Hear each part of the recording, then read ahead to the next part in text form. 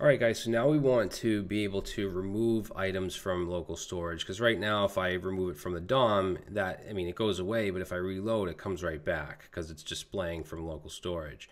Now, there's a few ways we could go about this. What I want to do is, like we did with the add, instead of just calling remove item, I actually want this to just call a function called like on item click, because later on, not only are we going to focus on deleting with clicking this, but I also want to be able to click on the item anywhere else and have that get put in the form to get updated.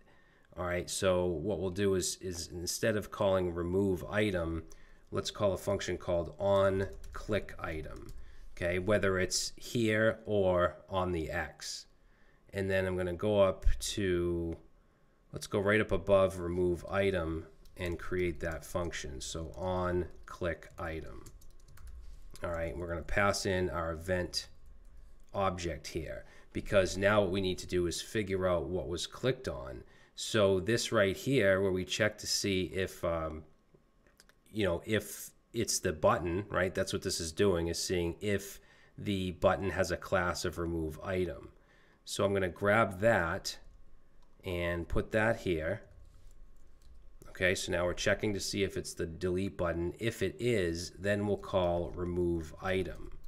And then what we'll do here is pass in the element itself, which is going to be the right here, the e.target, and the parent of that. Actually, you know what? Let's I'm trying to think of how we should do this, because I didn't initially do it this way. Let's comment out what we have in remove item for now, and then I want to pass into remove item, and then I want to console log item. Okay, and then what I'm going to do is pass into here e.target dot and parent element. I think that will be, what's that going to be, the button? All right, let's just try that. So if I click on one of these, yeah, it's the button. So the button I actually want to remove, the item I want to remove is the list item, which is the parent of the button. So again, we want to do dot parent element. So if I click on this now, we get the list item. So that's the item we want to remove. So that's getting passed into remove item. So now this if statement right here, we can get rid of that. Let's just get rid of all this. Okay, so we know that the list item is being passed in. So I do want to have the confirmation. So we'll say if confirm and say, are you sure? Then we're going to take that item element and we're going to remove it. Okay, because remember, the item that's getting passed in is the actual element coming from this right here. And then we can use the remove method on any element to actually remove it. And then I also want to, we want to check the UI as well. So we want to call that. And then here is where we can remove from storage. So I'll just put a comment here and say remove item from DOM. And then we'll do, whoops, what am I doing here? Remove item from storage. So now we can call a function called remove item from storage. Okay, now all we need for this, we don't need the actual element, which is what this is. We need the text inside of it. So we're going to pass in here text, not text, item, and then we want the text content that's on that item. All right, so now let's create that function. So we'll put that, let's put it right under remove item. So we'll say function remove item from storage, pass in the item, which is just going to be the item text.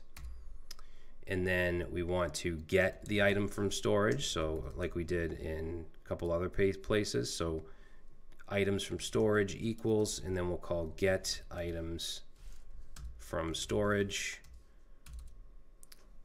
Okay, and then from here, let's just console log for now, just to make sure we're getting those.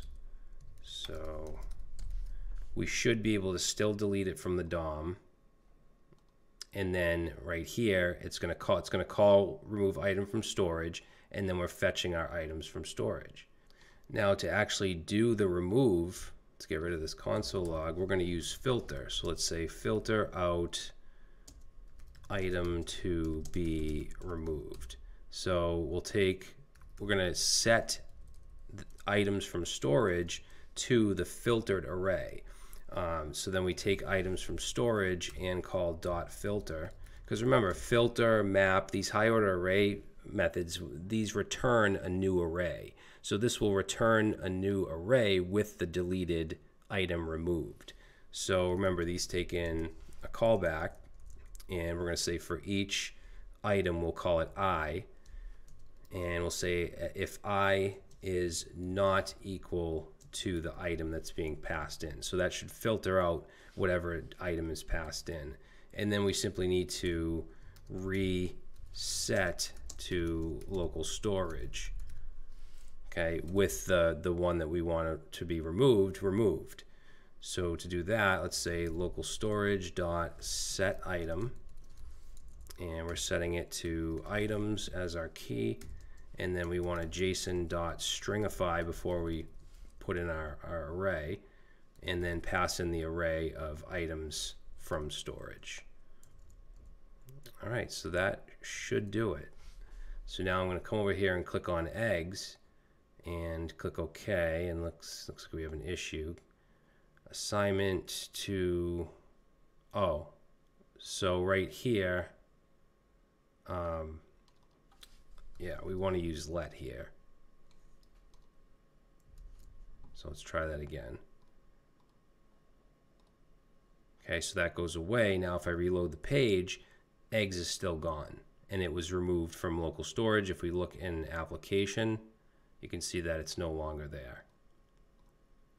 All right, so I'll remove milk. Okay, if I reload, no longer there. If I remove juice, that goes away, and so do the two elements, the filter and the clear. If I reload, nothing there. So everything's working good.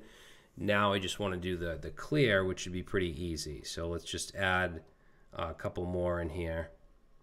And right now, clear is not going to clear it from local storage, so we want to handle that. So basically all we have to do is go into clear items right here, and let's go right after the while loop, and let's say clear from local storage.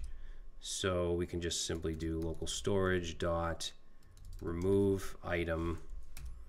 We could either do remove item and then pass in our items key, or we could do local storage dot clear, but that would get rid of all local storage items, which in this case is fine because that's the only thing we have. Items is the only key that we're using in local storage.